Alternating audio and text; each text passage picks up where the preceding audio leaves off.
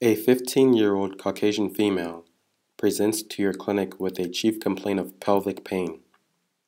Interview reveals that she feels lower abdominal pain every 28 days that typically resolves in 2 days. She has never experienced a menstrual period. She is in the 87th percentile for height and 75th percentile for weight. Physical exam reveals fully developed secondary sexual characteristics. Rectal exam reveals a palpable mass anterior to the rectum. Pregnancy test is negative. What does this patient most likely suffer from?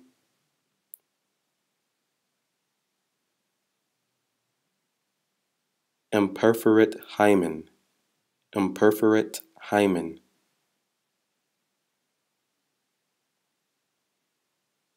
An imperforate hymen is a congenital disorder due to a hymen without an opening that completely obstructs the vagina. It is caused by a failure of the hymen to perforate during fetal development. It is most often diagnosed in adolescent girls when menstrual blood accumulates in the vagina and sometimes in the uterus.